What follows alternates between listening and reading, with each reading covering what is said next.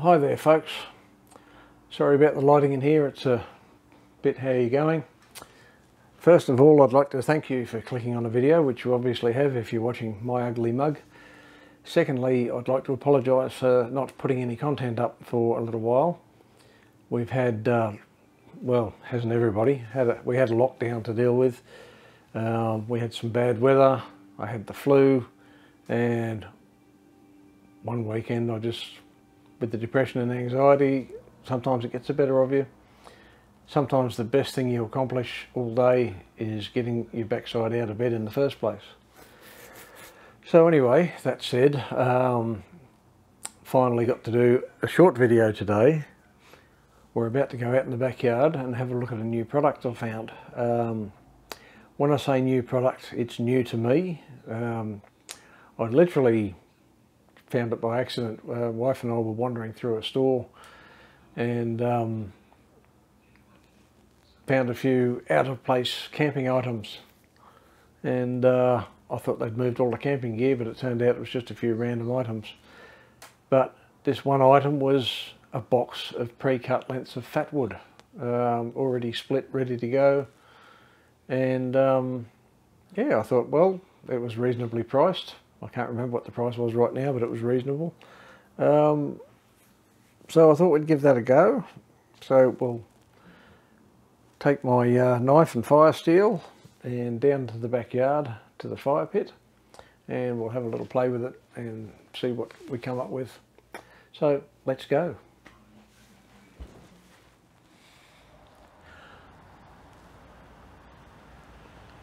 Well, g'day folks. Here we are in the backyard near the fire pit. Now, I wanted to talk to you today about something I found quite by accident actually at a local shop. Now, those of you overseas, North America in particular, would know Woolworths. We have Woolworths here, it's an American company I believe. But in Australia we also have an offshoot of that called Big W. And I was in Big W with my wife the other day and just casually wandering through the store and spotted something that made me think they'd moved all the camping gear. When I got closer I realised it was just a few random items. Now, I was surprised to find this product. I'll get that to focus. Now, it's the sort of thing I would have thought would be in a survival store or something like that, or perhaps a serious camping store. I was quite surprised to find it in Big W. Now, it says 100% all natural Fatwood fire starter. It says just two sticks of Fatwood to start your fire, perfect for use in fireplaces, stoves, campfires and grills. Down here it says verified by SCS Global Services, salvaged wooden fibre. Now I have no idea who this people are that have verified it or what their qualification for verifying anything is. Yeah, again here it says only 2 sticks to start a fire. Red gum, which is I think only an Australian timber, I'm not sure, may require 3 or 4 sticks. Lights even when wet, we might test that theory as well. So yeah, anyway, it gives you instructions, which is normal I suppose. There's a whole blurb on the side about this, that and the other. So we'll have a look at it. I was talking in a video call with Ralph Swars from Geoterix Outdoors Australia yesterday, and we were talking about this, and I said I was going to do a bit of a review on it. If you look at some of these, there was one here that was absolutely, look at the colour of it. I mean, that is absolutely chockers with resin. Now, one thing I might say, Australia has some of the most strict quarantine regulations when it comes to animal and plant stuff coming into the country. And I was surprised to see somewhere on here, product of Honduras. So I have no idea what sort of timber this actually is. There's even a website, tips and tricks and info@fatwood.com. I haven't looked at that yet, but we'll see. So I'm going to take a few shavings of this. It's nice, not super sharp, but we'll see how we go.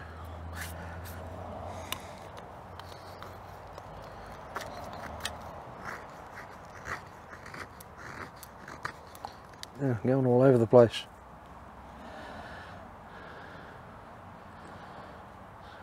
Might just try and do it that way. There's a tiny little bit there.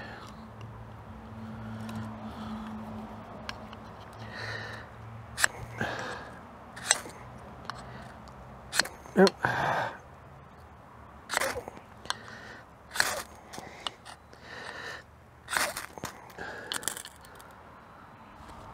Probably need a bit more. My aim's not that good. I really like to have my fist resting on my foot to do this, but I'm not all that flexible.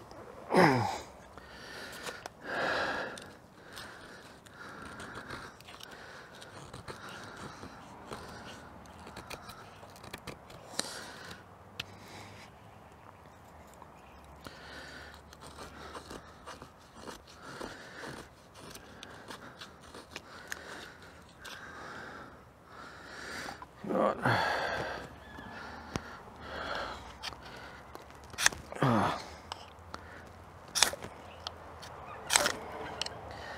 Get the right spot.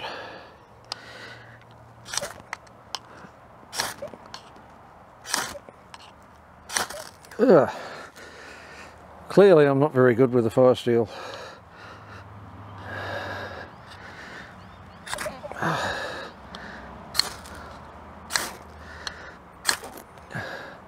There it goes finally.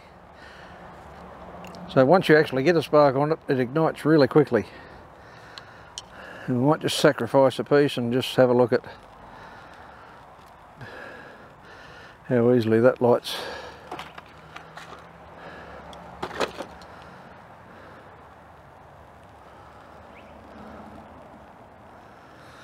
Well, that little splinter lit up pretty easily, but the full piece is not so much.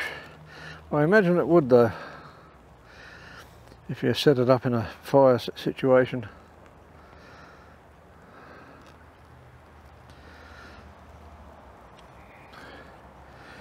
So I think if it was raining, to be honest, I'd be using a cigarette lighter. I wouldn't be messing around with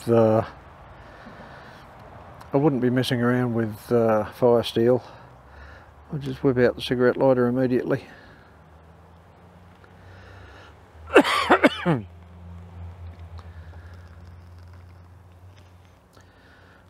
There's a fair bit of smoke on that. It's got a fair bit of resin in it.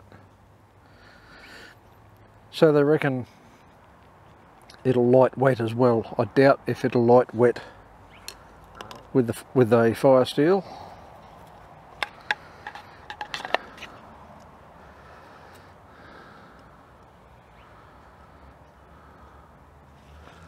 You can even see what I'm doing there, can you?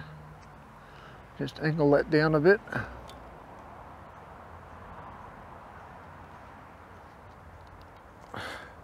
You didn't even see what I was doing earlier. I'm too lazy to do the video again. Anyway, I'm pretty crappy with the fire steel, but once I actually got a spark to hit it, it lit up pretty well. And yeah, I'm just not sure that they will actually... I think it would light when it was wet if you had a cigarette lighter, but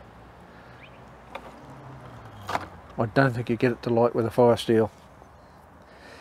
It has gone out fairly quickly, but you know, you obviously would have a bit of kindling to go with it. To be honest, a good old Australian paper bark.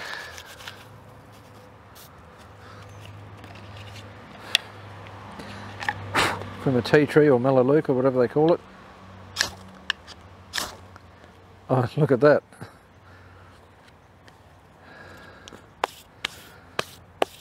To be perfectly honest, difficulties I was having trying to light this shavings of this with a ferro rod, and then, because as I say I'm not very good with a ferro rod, and then 2 strikes on a bit of paper bark and it went up in flames. So can't say I'm super impressed with it, to be honest.